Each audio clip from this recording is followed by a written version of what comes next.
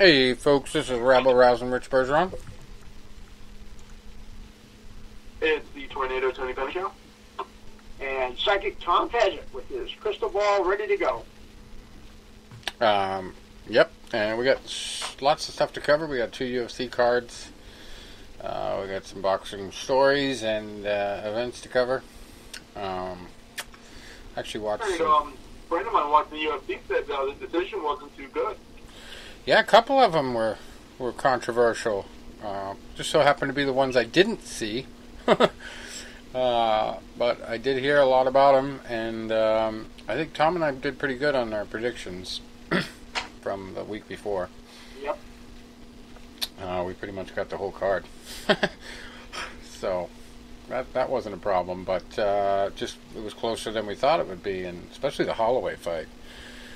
Even Dana White came out and said Max Holloway won that, which is, kind of crazy. But the first story I'm going to talk about tonight is from another league, but former UFC fighter, and a guy who probably couldn't have deserved a knockout loss more. You might remember this guy from being kicked out of Bellator for holding on to submissions too long. A guy named Rusmar Palhares, and he had a match against Michael Materia the other night, last week. Actually, this says it's from 2016. Okay, sorry about that. But for some reason, this was going viral this week. But yeah, this was unreal. It was about an uppercut, because basically the fight was going into, I believe, the 3rd round, and just out of nowhere, uppercut right to the chin. Rusmar Palhares fell into a freaking ball of crap, basically. So yeah, I don't know why this. Yeah, I haven't heard of him in years now. So you say this was 2020? It was 2016, huh? Yeah. Michael Materia. I don't know why they're showing this now as it's like news. But yeah, it's a story on fanbuzz.com, and it's worth watching. The knockout just crumples him. But it reminds me also of a thing going around Facebook about the masks. You got to wear masks everywhere now. So, of course, you have the crowd that says masks are good, everybody should wear them, and there's no problems with them, and no health effects whatsoever from wearing them 24 hours a day. And then you have the camp, fuck you, I'm not wearing a mask, you tell me to wear a mask, I'm going to punch you in the face. So there's a thing going around Facebook that says, before you tell me that I need to be wearing a mask, you should ask yourself one question. Does the mask I'm wearing protect me from an uppercut? So, yeah, I thought that was pretty good. Pretty clever. So I saw the one post on that. Was it you that posted that? No, I didn't post that. Somebody actually posted that. I was like, I was laughing at it. No, I might have shared it, but I saw it on somebody else's. Okay, maybe that's what I saw that. But it's for boxing. This has had a real big ad blitz. You guys might have seen it actually yourselves the last couple of days, but I ran into it in a couple places, so I figured I'd mention it. Something called Lite Boxer, Lite Boxer. Not to be confused with Miller Lite. Anyway, it's just like it sounds. It lights up, and then you punch it. And it's, to me, it seems alright, except for the fact that it's very flat, one-dimensional, and I'm not sure where the hooks and the uppercuts will come in. But if you're going to practice your 1-2 punching game, I guess it's great. But it looks like there's 6 different lights, and they're all on the front of it from the video that I watched. But there's some big money behind this. It's co-founded by a couple guys, Jeff Morin and Todd Dagris. And they're not really boxing professionals, I don't think. They're co-founder and general partner at Spark. One of them is a co-founder and general partner at Spark Capital. That's Dagras. And he came up with the idea, and that was basically after he started training in a gym with a trainer. And he had a problem replicating that workout at home with a heavy bag because it was boring. And get this, it was just a dismal experience for me, he said. It was so boring. If I could get myself to do it, it was a good cardio workout. It was just tedious and unpleasant. The bag is just sitting there, and it's not doing anything to you, so you kind of feel guilty punching it. I don't think I've ever felt guilty. I wouldn't feel guilty punching. Yeah, punching my bag. You know what? It's funny. It's like one girl I know, and she used to go to a fitness center I trained at like 15 years ago, and I used to teach some boxing instructions there. So like everybody knew who I was because I announce who I am when I walk into places, for one. And the other thing was, like, on certain nights, I'd always be in there doing the bag workouts, and I'd be training people, and so a couple of years ago, we're Facebook friends, and she had sent me, like, oh, check this thing out, it looks pretty cool. And it was similar to that, and it was like, like a thing where, like, you can, guess who just liked one of my comments, the very same girl, like, literally right now. But it was like one of those like punching things, but it was like more like almost like tapping, like tap tap tap tap tap tap tap tap tap. It was like something you really couldn't really tear into. And when I do boxing workouts, part of the reason I like my water bag is you can do a variety where sometimes you can sit there and you can do speed, movement. You're right. It doesn't feel like a fancy light up or movement or, instructional stuff. And, okay, so certain people might not like that. But at the same time, this is something you can sit down, you can really sit down on your ass and really tear into it and say, like, and really go all out. Right. Where, like, a lot of these light things, it's more like, to be honest, it's not realistic. Right. It's almost like a game, like a video game where you're just punching. Right. Well, this actually is geared towards more of the non-boxer, I think, because the guy who created it is just obviously doing it for fitness. He's not doing it for competition. Right. So they're actually going for the home market, not the gym market, I think, which is probably you know what? good and to for the trend, because there's a big trend. But yeah, I understand that you do like that, rat-a-tat stuff, but I personally, and maybe it's because of my background, I feel that you get a better workout. But and remember, because I've been doing it so long, well, you are your own trainer too. Like, this is for people that know nothing about boxing. We know, what we're doing. We have other people that don't know what they're doing. They just rat-a-tat stuff, and it's instructing them what to do. Hit this twice. Hit this 3 times. Left, right, left. And, okay, maybe they are getting something decent out of it. For someone like me, I'm like, no, bullshit. I'm going to sit there, and I'm going to get a better workout by maybe not doing the 3 and 4 punch rat-a-tats, but I think the only movement. The only thing that might appeal to you, Tony, on this one is that it offers the ability to challenge friends to the same workout as you, allowing you to see the results side by side. But that's probably the only thing that's good about it for us. It costs $1,500. Like the thing that I'm going to go back to is, to do something like this, you're forced to stand still, right?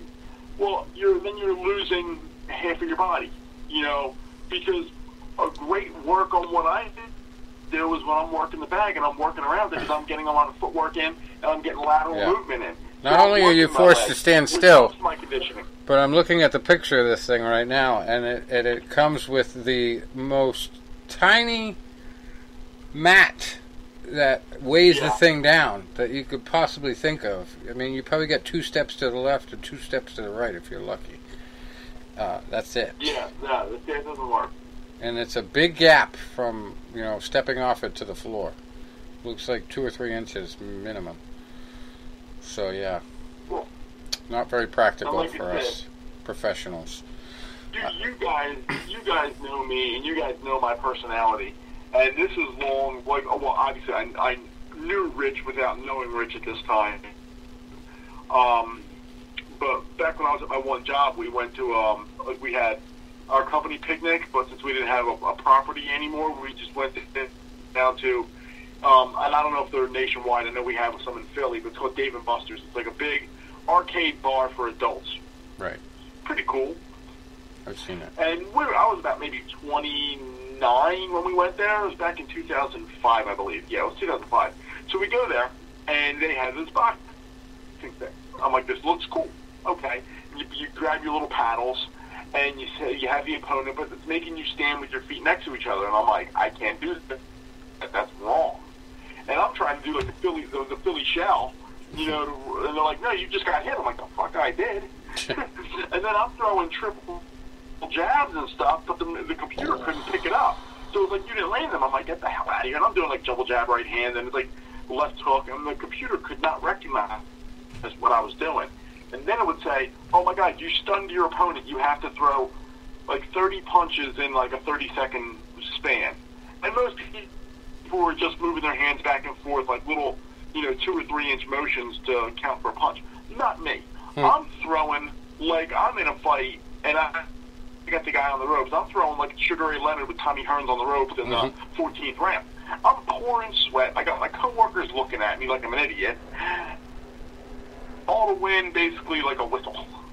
Nice. But I'm looking, and I'm like, no, the machine is wrong. The machine cannot calculate my natural hand speed, and its positioning is wrong. I said, this is nonsense. I can't calculate my defense. I'm like, fuck that. Well, anyway, if you wanted this thing, which is a big if, you'd have to pay $1,500 for the unit itself, and then for your subscription to the service, it's $29 a month. You can get expert guided boxing lessons from who we don't know. There's no names included here to say that it's anybody big. Anybody call me for a lesson. And get this, all right? They got the video of this thing. That's the commercial for it. You can barely see what the rig looks like because the entire thing is in like barely lightable background, barely lit background. It's like in a warehouse at dusk. You see literally like one flash of light on the unit. Everything else is shot in darkness, so you can see the lights. So are you trying to tell me that we have to work out in the dark on this thing? Because that's not too bright. Get my drift. But yeah, they're trying to capitalize on the Peloton hype, which was basically destroyed last year. It was doing very well, and then last year they were getting ready to do an IPO. Supposedly everything was good, and they just started tanking. So it's not as popular as it used to. You don't even see the Peloton commercials anymore. I remember last Christmas it was like every other commercial was Peloton this, Peloton that. Now you don't even see the commercials. So I don't know why these guys think they're going to do better than the Peloton brand with a smaller sport, Just about everybody has ridden a bike before, but not everybody's boxed before. So Right. I don't know. I don't know if it's going to be successful. And then add to it the fact that it's not practical for even a regular boxer. We'll see. But it's being hyped. The hype is out there. It reminded me when I was in Vegas last year and they had that smart bag. Yeah. And yeah, it was cool because, like I said, it would, move around and it would like pick up on your patterns and stuff. And that was really neat. But the problem was it wasn't realistic at the same time was because, if it back straight up, and you went to step in, it would like the sensor would be like, no, you're too close. Well, what do I look like here? Elastic Man? Mm-hmm. Yeah. Yep, AI is not quite ready for boxing situations like that. But anyway, we've talked before about this big UFC deal with Reebok, and there's another story here about that deal is ending in 2021, and the UFC is going to be going with a company called Venom. And it was a $70 million deal with Reebok. That ends March 2021. So that was a 6-year deal. I don't know how many years this one's going to be, but April 2021 we'll see UFC athletes debut Venom fight kits inside the octagon. Interestingly enough, Reebok will still be the UFC's footwear supplier, apparently. But not the fight kits and the apparel. That's all going to Venom, and this was a deal that was done through Endeavor's parent company, IMG. They have a licensing business. So, interesting stuff. So they partnered with them to do that. And Venom. Not too familiar with the company itself. I've heard of it. So I've seen it as a sponsor before, but yeah. But basically, it's been around a little while. Not quite a Reebok level brand, but obviously they have enough money to pay for this deal. Let's see how much the fighters get out of it. Whether they get anything more than the Reebok deal, I doubt it. With the whole problem there with fighters not being able to get their own sponsors, they gotta go with Reebok on that deal. I don't know if this deal is going to be as restrictive, so perhaps the fighters will be able to have stuff on their kits other than Venom. Who knows? I don't know if it's going to be as exclusive as the Reebok deal, but anything is better than that hunk of crap. Austin Trout is in the news. He's got a legal battle going on with the World Boxing Organization.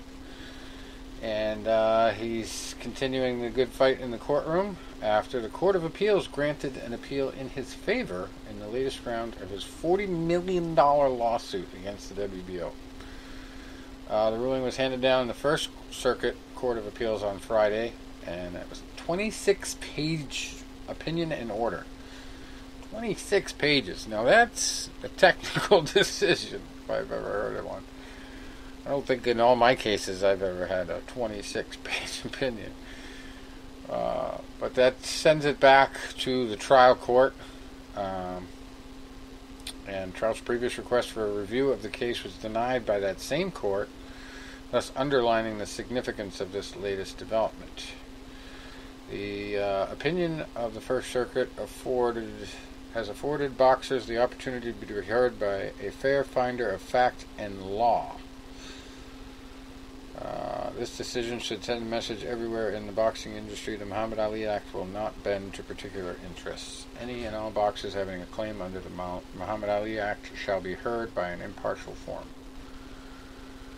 So he officially filed his lawsuit in November 2015. And that just goes to show you how slow the courts are.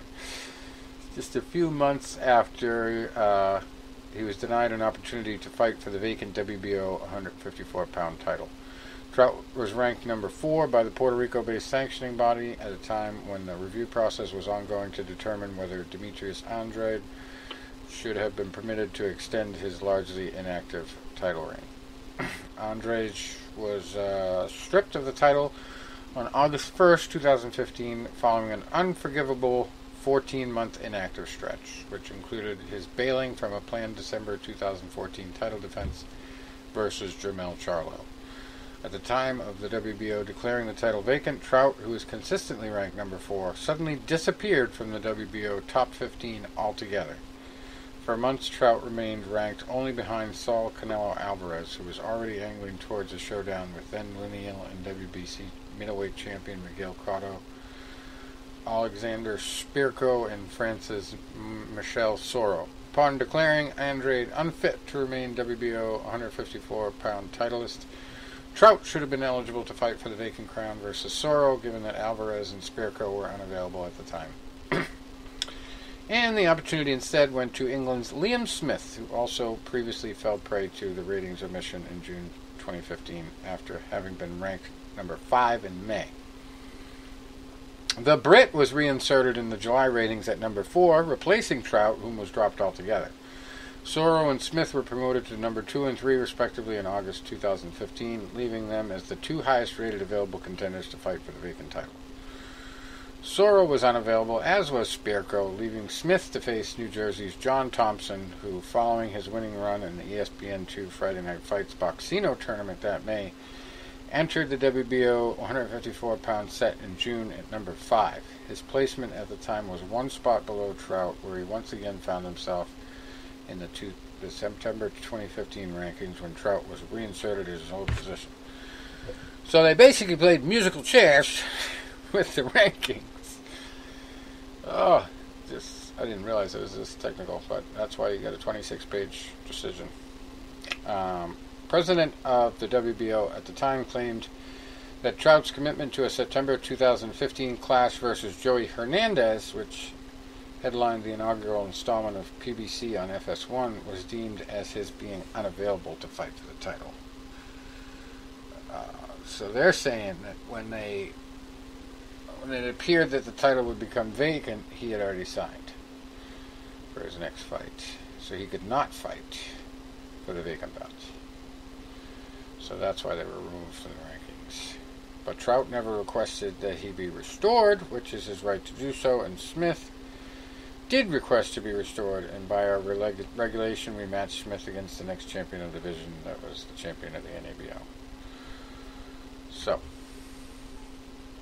both sides have their issues. That's why you have a trial. But the WBO, interestingly enough, says we are prevented by legal ethics from commenting on the Trout appellate decision, since it is an active case pending legal action, even though Trout's lawyer has commented on it.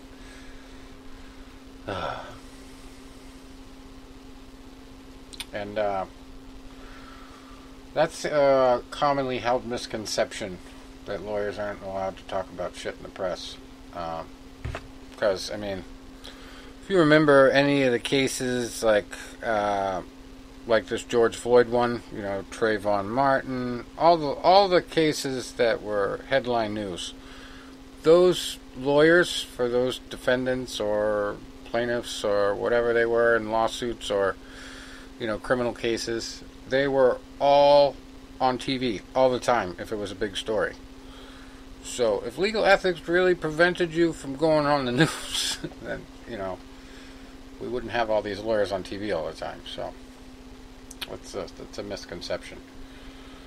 But anyway, in the 5 years since the initial filing, Trout has only fought 6 times. 3 of the 6 have come in bids for the IBF and WBC junior middleweight titles. So,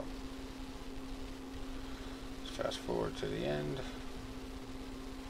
His own lawyer, see, this is him quoting to the press. This is BoxingScene.com I'm reading from.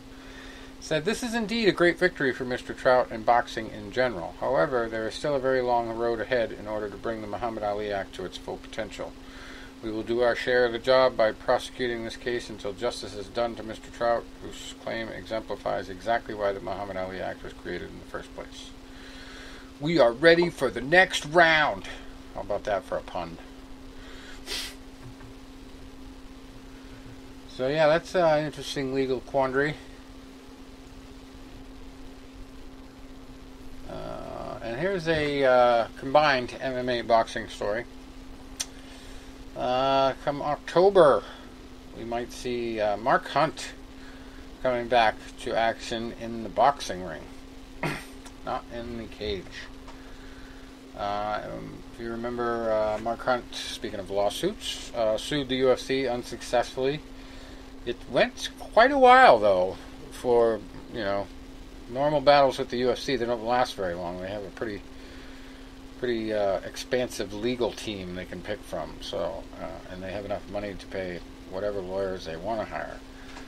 So Mark Hunt made it pretty far, even though he didn't win. One claim stuck to the very end, and then they finally ruled that he was not entitled to any relief.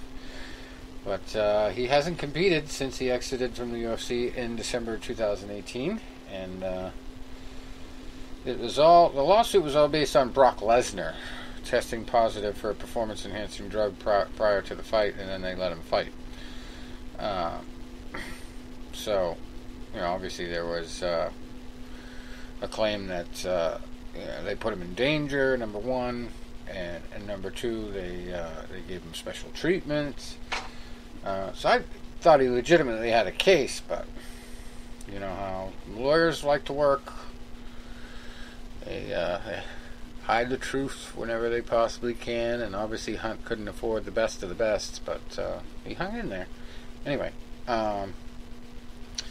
the reason why the fight was allowed to continue was because Lesnar's test results were not returned until after the contest.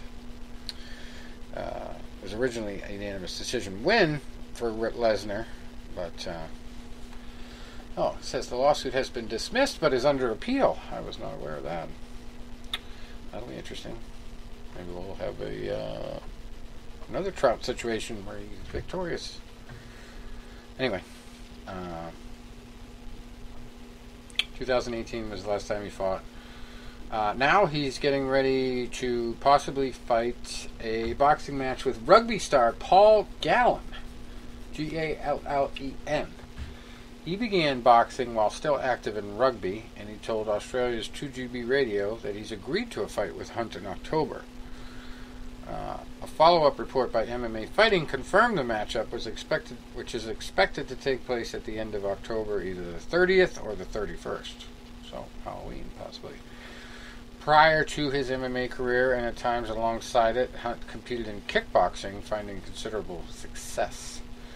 He also became a K1 World Grand Prix champion, and he does have an actual boxing record too. Unfortunately, that record is 0-1-1. 20 years ago in Australia, though. That's not recently. Now he's 46 years old, looking to take on 38-year-old Gallen, who has compiled a boxing record of 9-0-1 since his first pro fight in 2014. 5 of those 9 wins have come via KO, TKO. So maybe this is not such a good idea. But, hey, if it puts asses in seats, or, puts people in front of computers these days. You can't have asses in seats without masks on, anyway. But, and we talked a little bit about the coronavirus and masks and all that, and we have some sad news for UFC fighter Nurmagomedov,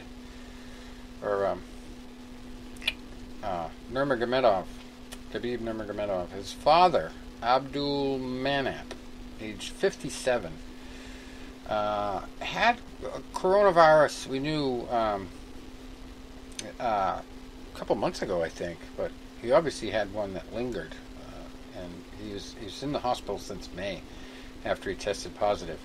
And we've only heard about this in certain groups of people, and it's odd because 2 of them I've heard about having these symptoms for more than a couple months work for CNN.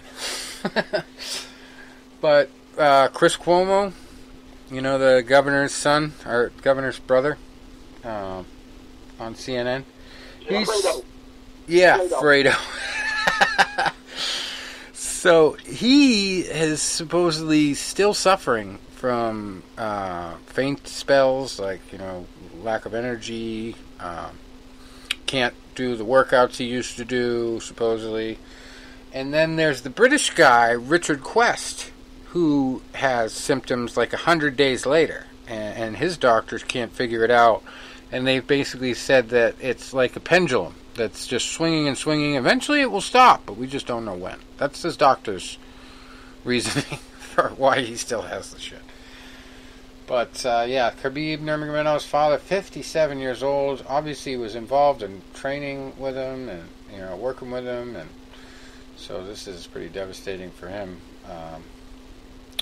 Ali Abdelaziz told ESPN on Friday, "We've lost our backbone. He was a father, coach, brother, and icon. Things will never be the same without him."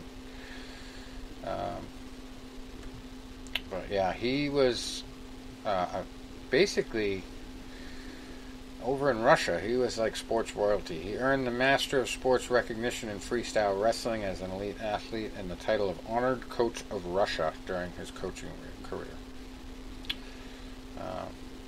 And obviously we know why Khabib is such a good wrestler, because of his influence. But he also played the pivotal role in the lives of countless Russian fighters who made their way to the top in events around the globe, and his loss will be felt throughout the sporting world, according to a UFC statement. But even McGregor came out and said something nice. He said, the loss of a father, a coach, and a dedicated supporter of the sport. Condolences and rest in peace, Abdulmanap Nurmagomedov. Said that on Twitter.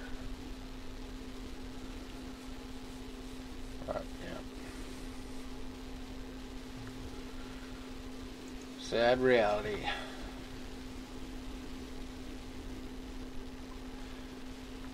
And let's go to Box Rec before we hit up the UFC results.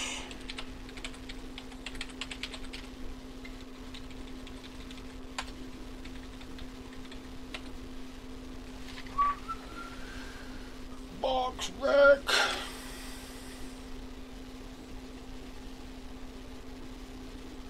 Alright.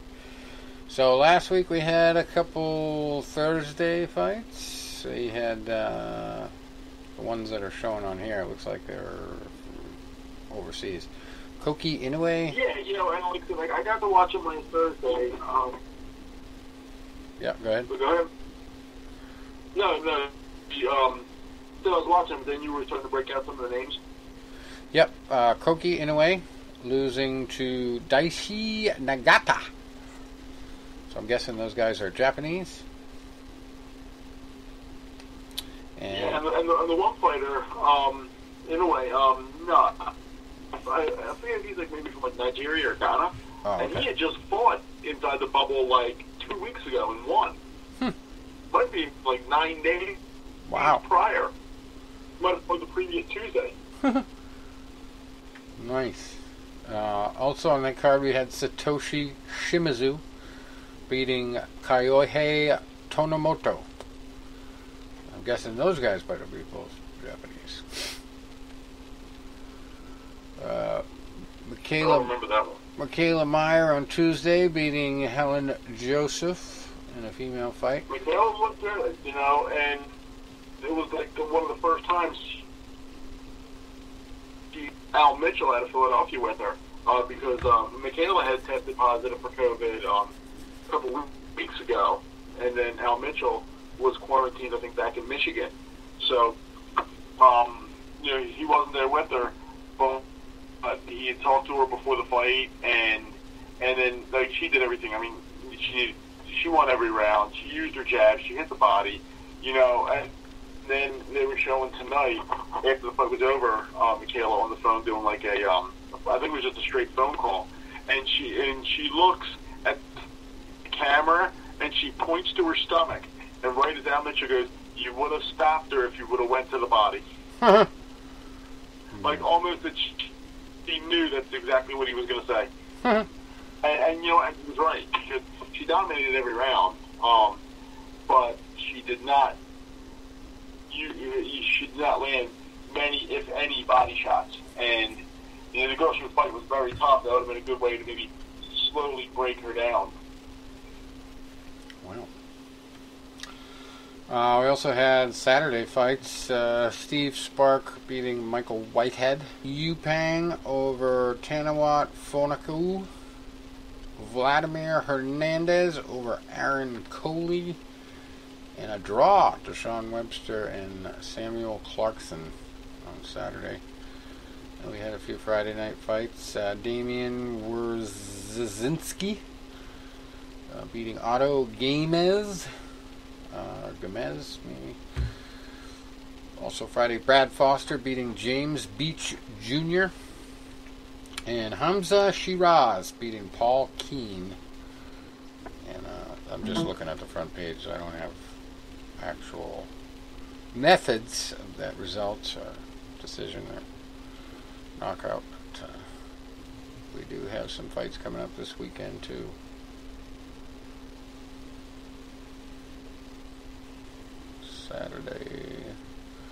Saturday and Tuesday, we got a couple fights. Tuesday in Las Vegas at the Bubble, we got Oscar Valdez, 27-0, fighting Jason Velez, who is 29-6-1 on ESPN. And then the co-main event is Edgar Berlanga, 13-0, fighting Eric Moon, who's 11-2. So you got a couple undefeated guys on the left side against some journeymen on the right. Well, 11-2 isn't really a journeyman. Anyway, those two losses have come in his last 6 too. Saturday night. What we got going on Saturday?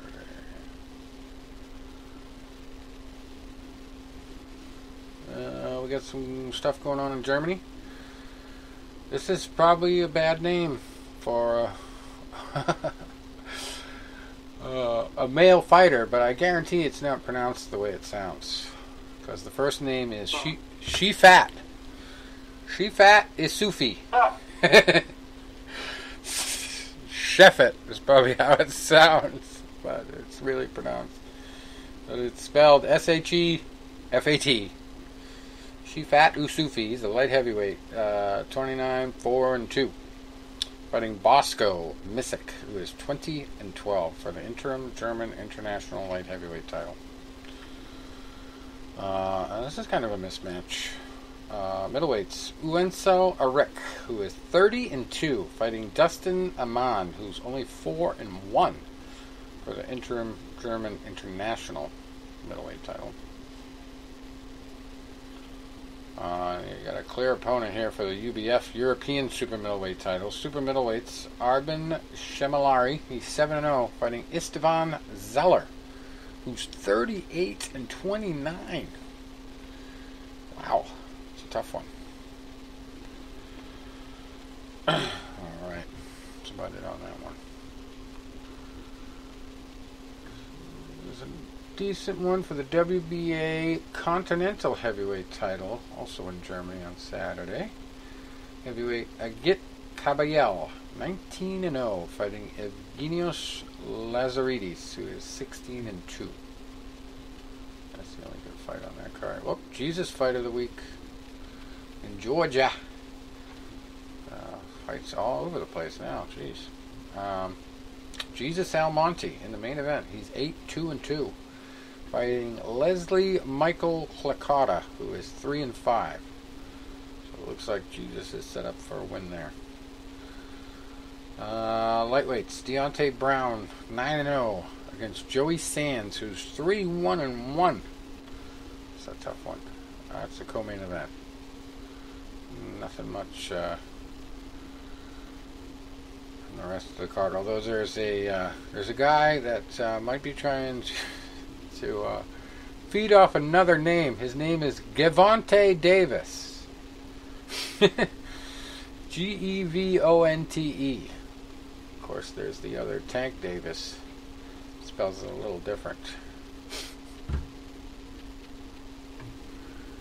That's not the real one. Alright.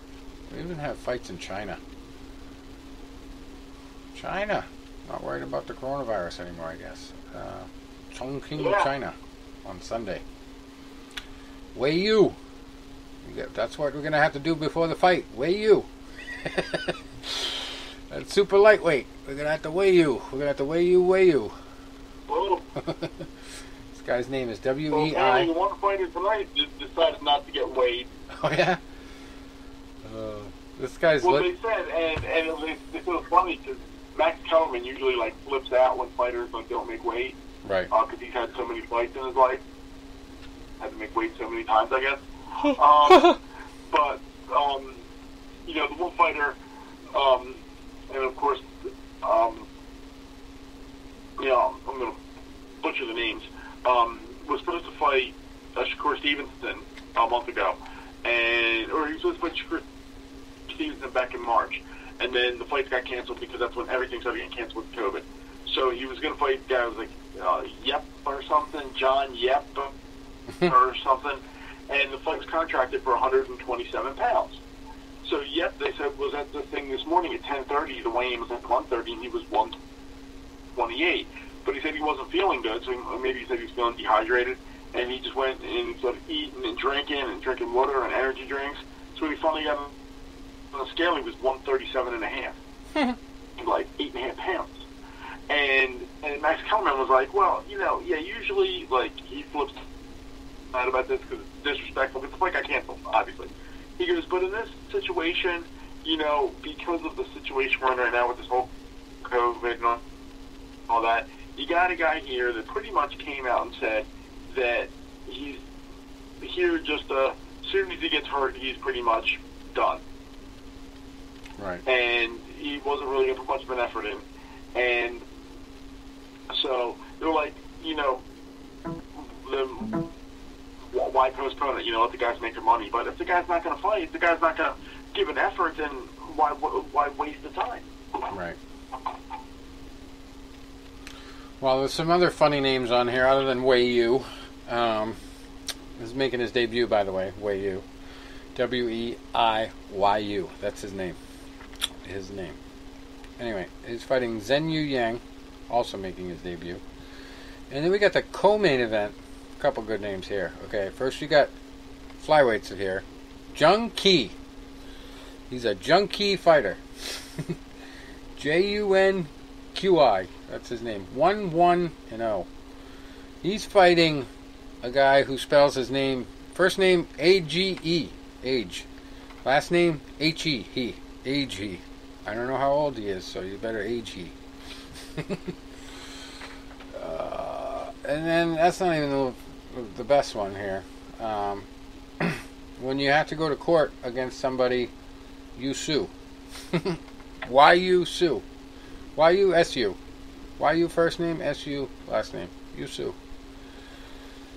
And if it's a guy, boy, he's probably going to be like, A Boy Named Sue is going to be his favorite song. Johnny Cash. He's fighting Yongzhu in his debut. They're both having their debut at featherweight. You Sue. That's it.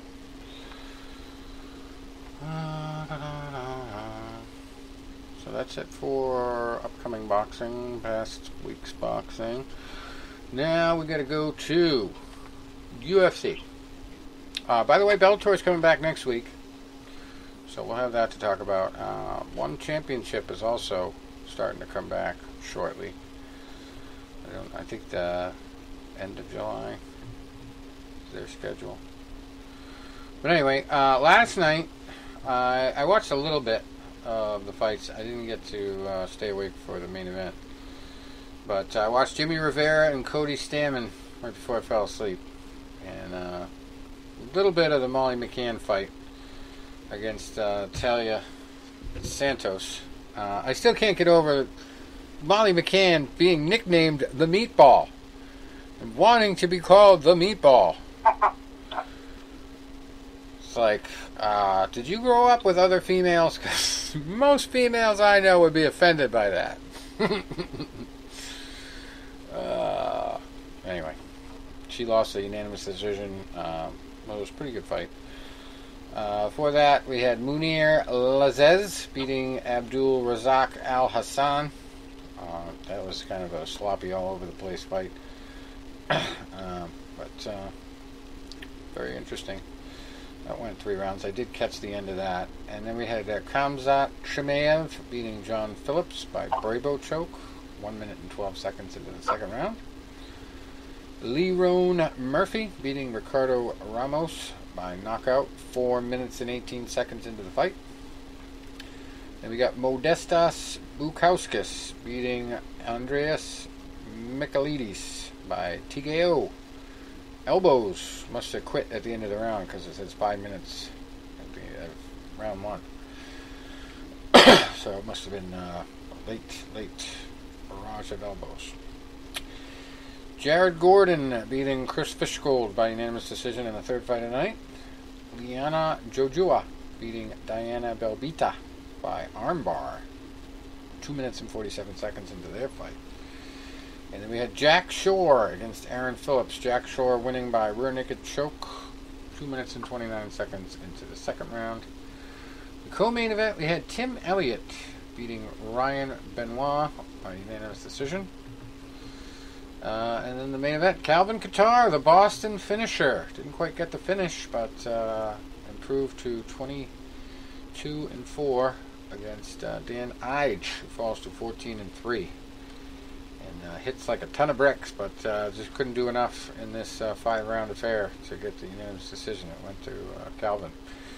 And kind of sorry I missed that, because he's one of those guys I've been following, and he's been contributing to our site since like 2004. No, 2006 or 2007, I think, was when I got my first email from him. But yeah, headquartered out of Lawrence there, and we used to talk a lot. Now he's in the big time. We never interviewed him though, so we got to get him on the show. Then we had UFC 251 on the debut of Fight Island, and we had a couple co-main events that were very controversial. Of course, I gave up watching when the Peter Yan fight and the Peter Yan versus Jose Aldo fight went to the fourth round. So I got through the fourth round, and the feed just kept crashing and crashing and crashing and crashing. And so, of course, I didn't get to see the end of the fight, where Jose gets crushed in round 5. But I could see the writing on the wall. I mean, I could see him slowing down. I could see that Peter was very patient. He had a great chin. He was taking everything that was given. And definitely lived up to the billing and the expectations of the bookies, because he was the favorite, and he showed it. TKO'd him in round 5. And then probably the one I had the most fun watching was the Rose Namajunas versus Jessica Andrade fight. And Rose looked fabulous the first 2 rounds. She was zipping the jab out there. She was connecting every now and then with that straight right. And she would loop that right hook in every now and then, and just very smart fighting, very good use of the ring, the cage, almost running at a couple points, to get that distance that she needed. But Jessica just fought that head down, move forward, don't ask any questions, just punch. And it didn't work out for her the first couple rounds, but the third round was a little different story. You wouldn't even have thought that Rose had a fight that night if it wasn't for round 3. Round 2, she'd come back to the corner looking good, but at the end of the fight, her nose was hanging off her face. She had a big old black eye. I don't know what cut the nose. I don't know if it was a punch or an elbow. I didn't catch any replay that showed that, but her nose was split wide open at the end of the third round, and then she had a big puffy black eye. I think it all happened in that round. So obviously, a couple judges saw one of those rounds for, or at least one judge saw one of those rounds for Rose, or for Jessica. One of those other rounds, not just the third, because it was a split decision. And I think Jessica got one judge, and Rose got the other 2. But yeah, maybe we'll see a third fight now. But probably not anytime soon for Rose, because she wants to take a break. Find out about her eye and her nose. Before that, we had Amanda Ribas beating Paige Van Zant by armbar submission. 2 minutes and 21 seconds into the fight. And Dana White says he likes her, but she's not UFC material anymore. Basically, he said she sucks. She should go back to the feeder leagues. That's the open market. That's the open market. Yep. So he's not too hyped up on her anymore. But then again, she has come out and said that she makes more money on Instagram than she does fighting, so maybe that's a reflection of how hard she's training. I don't know. But anyway, so she might be out for a little while. Or, who knows, she might just decide to just dominate one of those feeder leagues and then still do her Instagram. Come back one day. But for now, she might be done. 8th fight of the night, we had Jiri Prochazka over Volkan Ozdemir by knockout from a punch 49 seconds into round 2. And Muslim Salikov over Elijah Zaleski dos Santos by split decision. Makwan Amirkhani over Danny Henry by technical submission from an anaconda choke 3 minutes and 15 seconds in. Leonardo Santos getting a unanimous decision win over Roman Bogatov. And Marcin Tybura over Maxim Grishin by unanimous decision. All these early ones were unanimous decisions. Raulian Pava over Zalgas Zumagulov by unanimous decision. And female fight, Carol Rosa over Vanessa Milo by unanimous decision. And then Davy Grant beating Martin Day with a late knockout, 3rd round, 2 minutes and 38 seconds from a punch. And then we have the controversy. Alexander Volkanovski rematching Max Holloway. Took the belt from him in the last fight. This one, it was a split decision. So there was a very close result, which would reflect a very close fight usually. But whatever judge ruled it for Holloway, Dana thought it should be more than one. But I guess it was just one. So Volkanovski got the nod. But Dana White was convinced that Holloway did enough to get the victory, along with a lot of other fighters that commented. But, judges are not always in the best position to see the action, number one. And even though now that they are confirmed to have video monitors they can use, still doesn't give them all the very same picture of the fight. So, and then you have other situations where people come in from boxing to do the scoring, and they're not maybe familiar with mixed martial arts and how that scoring works, or people come in without any experience in any fight. I don't know. Sometimes it just seems like these people just don't know what they're doing. I didn't see the fight, so I can't really weigh in on this, but what did you think about the Volkanovski? Yeah, Rich, I wouldn't say, put it this way, I wouldn't use the word robbery. Yeah. I had Max up 3-2, but to be fair, three, maybe even 4 of those rounds were a toss-up, fairly close, and that's where it goes. Yeah. I mean, like I said, I certainly have seen a lot worse. Yeah. Well, we talked about it too. He's just horrible with defense, Holloway, and I bet you that was probably the reason why he didn't win all 3 rounds, was because he got hit too much. And judges thought that was the difference, obviously. But I'll have to go back and watch it so I can really talk knowledgeably about it. For now, I can just say that we pretty much predicted how that one would go.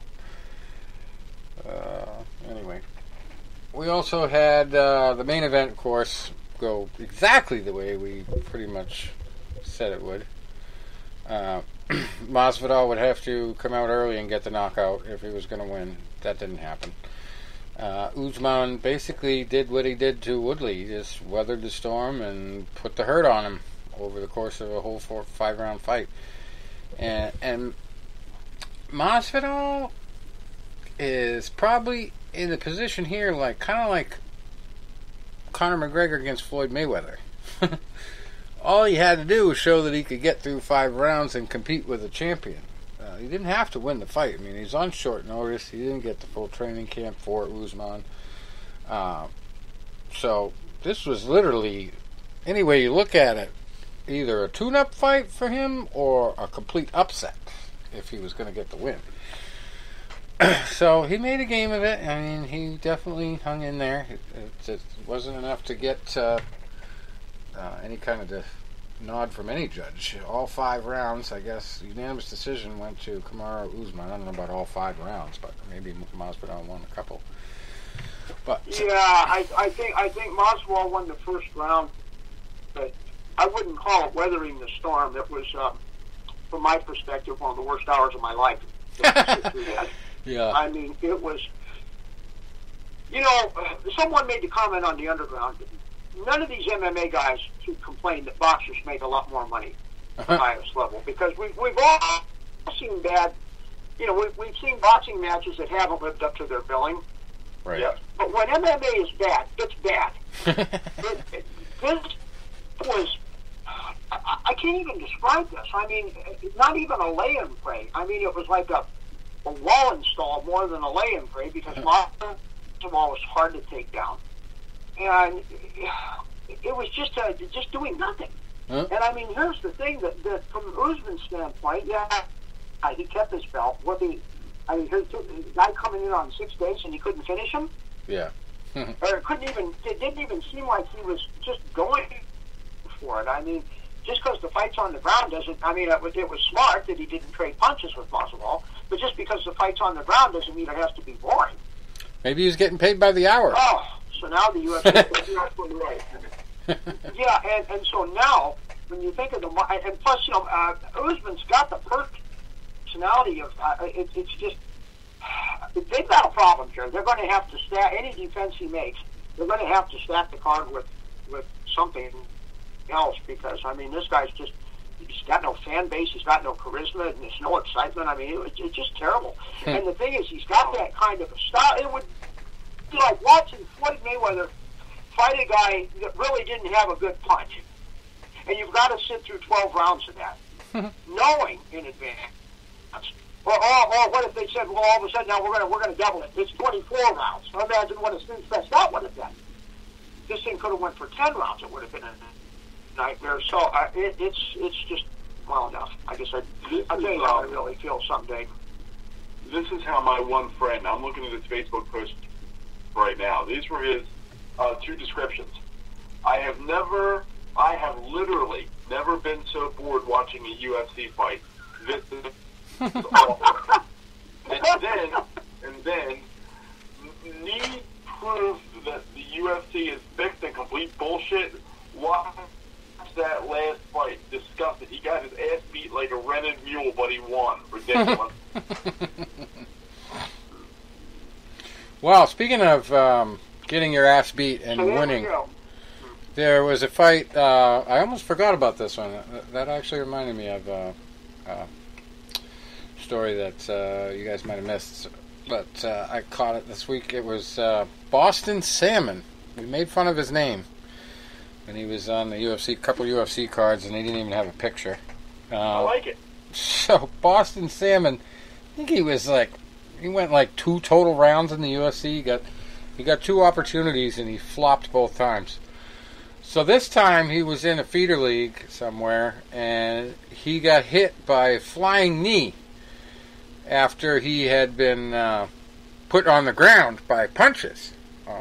So he was just getting up off the ground, still had a hand on the ground, and the guy came over with a flying knee and smashed his head into the cage and knocked him right the hell out. I mean, he was out cold. So he got the win because the guy was disqualified. But yeah, look that up. It's a crazy video. Oh man, it's one of those ones where you watch it and you go, "Oh, that hurt." Yeah, not a way to get a good win in my book. That's a shitty way to get a win. But anyway, we have Bellator 242 coming up next weekend, next Friday, I believe, this 24th. The Mohegan Sun Arena, so Connecticut, opening their casinos up to fights again. Very interesting. Ricky Bandejas in the main event, 13-3, against 19-5 Sergio Pettis, and a former guest on our show. Way back when he was a little bitty prospect, before he even went to the UFC to follow his brother's footsteps there. Sergio was on the show. Now he's in the main event of Bellator here on their comeback card. Jordan Main is the co-main event co-star here with Jason Jackson. Jordan is 31-12. Jackson is 11-4. Then we got Taiwan Claxton, 6-1, fighting J.J. Wilson, who's 5-0.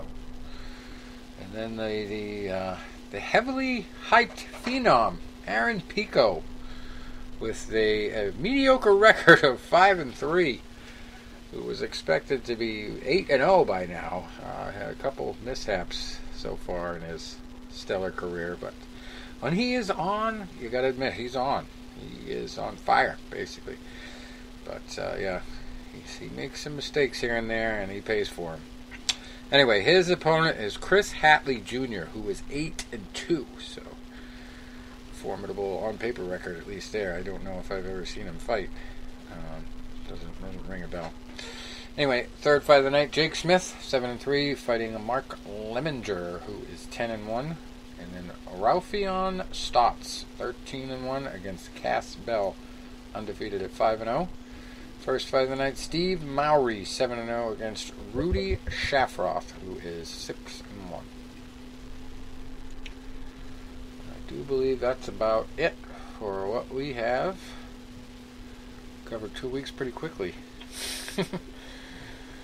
That's what happens in COVID times. Yeah, right.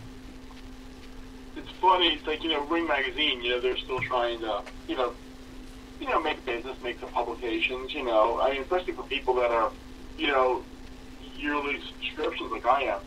So they're almost alternating their issues, because they do an issue like every 3 or so weeks.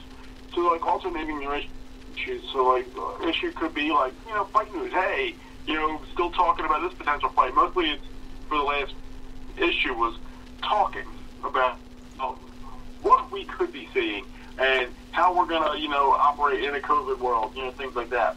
Now they'll hopefully have some some results with, fights happening now in the last few weeks.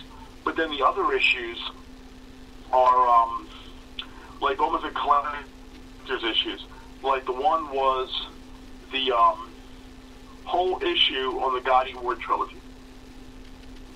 Talking about their careers separate, their life, their legacy, and then they have a breakdown of each of the 3 fights, and then they have one on the Fab Four, Leonard, Hagler, Hearns, Durant, and I just got one 2 days ago. It's like a Mike Tyson breakdown.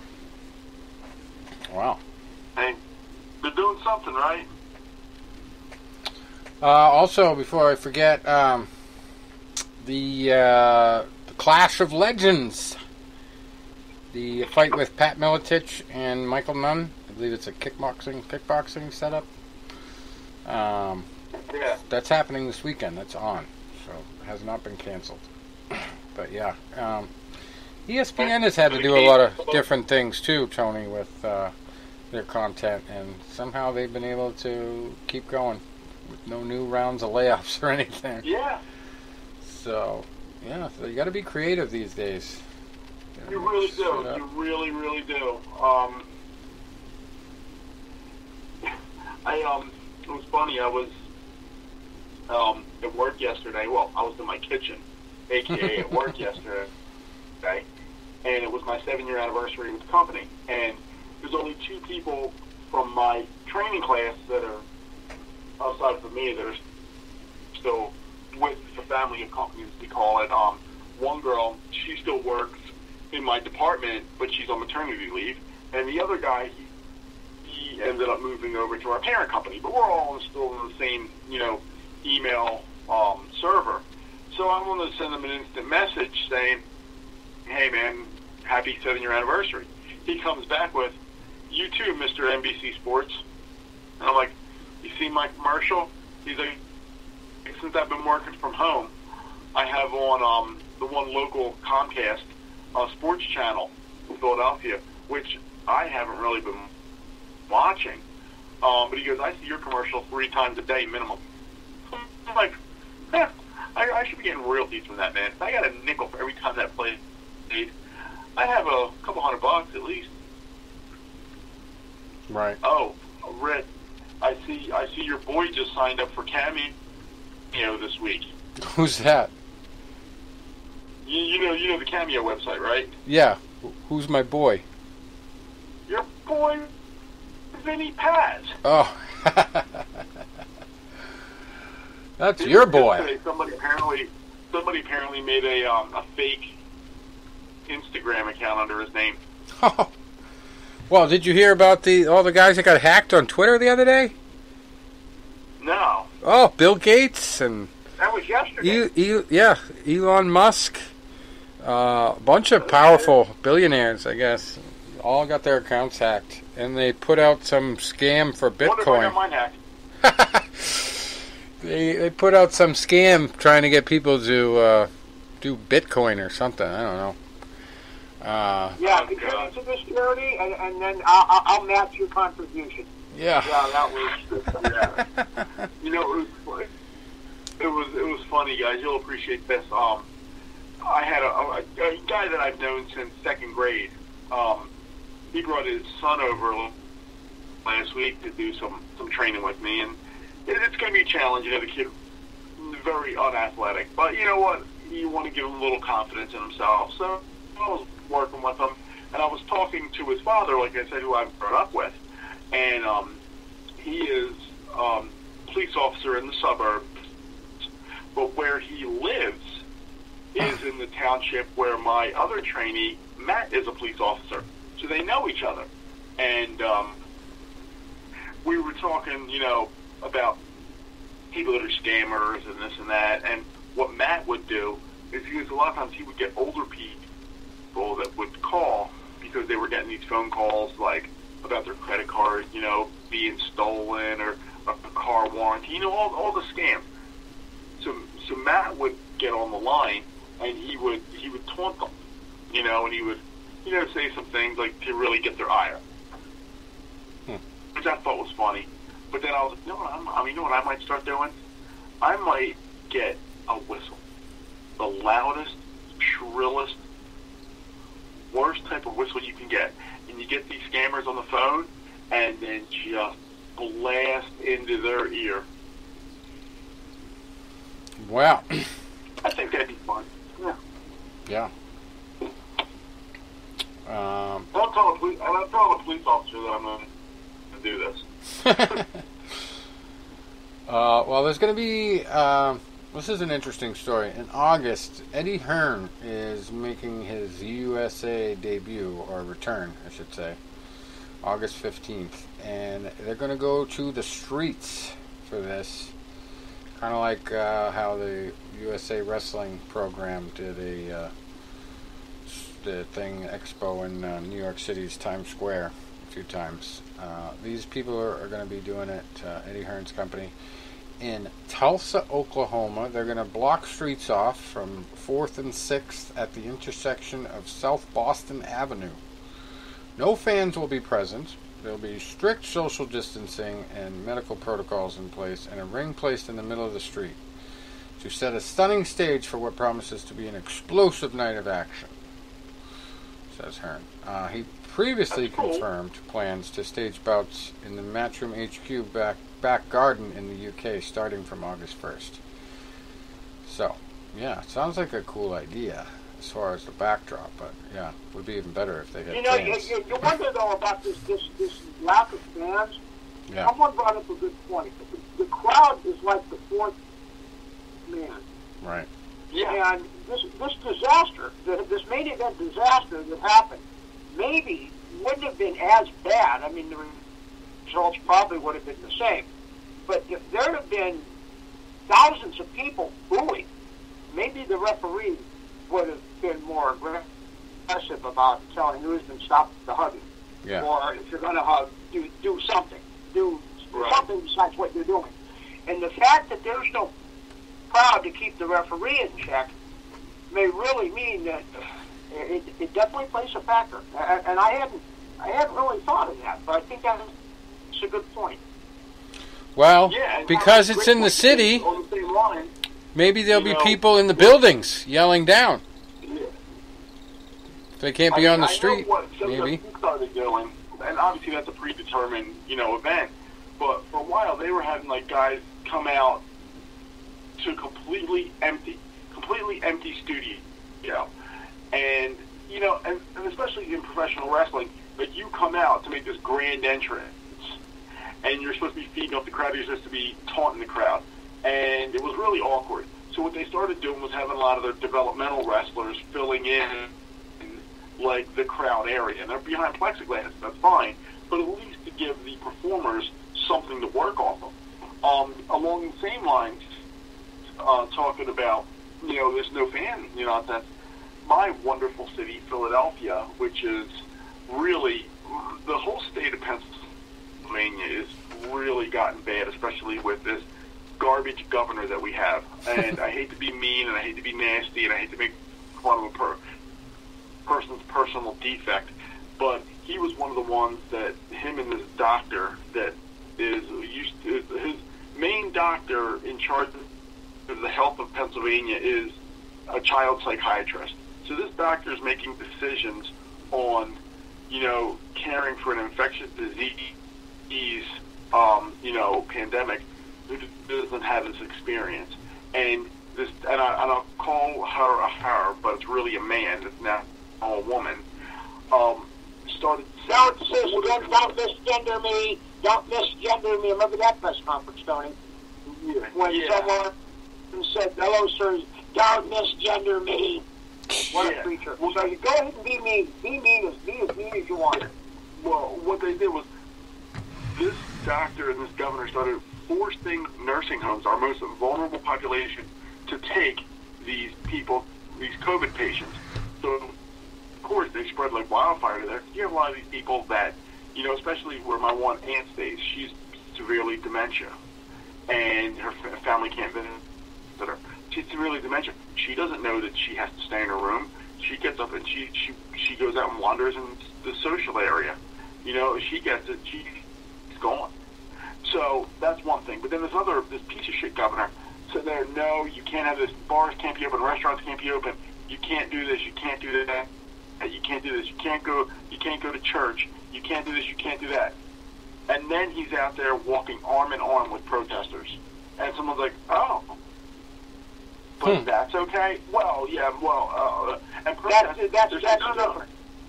Yeah, exactly. It's freedom of speech. Because then they came out and said, in the city of Philadelphia, everything is canceled through February. We're in July. Let me remind you that. We're in July.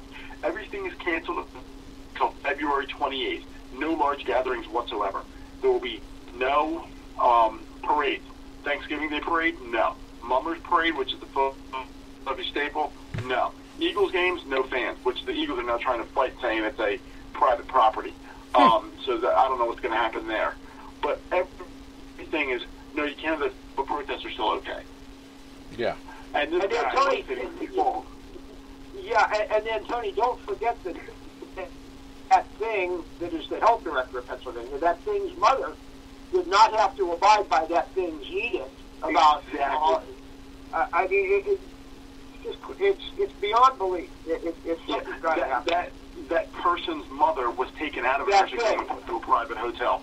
So, yeah, don't tell me there's double standard. Yeah. So, here's the funny thing. And like I said, this governor, who I think is a piece of shit, and the mayor of Philadelphia, I would love to throw out of a building because he's just garbage. His DA is garbage. How about the DA of Philadelphia? How about the DA of Philadelphia? Ask the companies about that. Yeah. I know. In fact, if I can paraphrase a gentleman that you and I have discussed many times, you're a crumb. You're a crumb from the couch. I'll take all four of you on. This scram.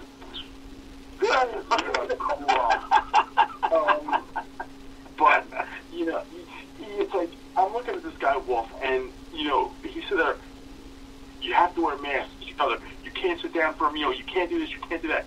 And then a month ago, or maybe 6 weeks ago, right around Memorial Day, they show him walking arm in arm interlocked arms with protesters. And someone came out and called him, and he's like, oh, maybe that wasn't, maybe I shouldn't have done that. And he's like, stuttering over himself. But the best part about it was he got the worst sunburn on that bald head. And I was like, right now, I would love to get some sandpaper. Nice. Someone said something about him today. It was actually a fellow Lock Haven boxer who was after me, but, we're still friends.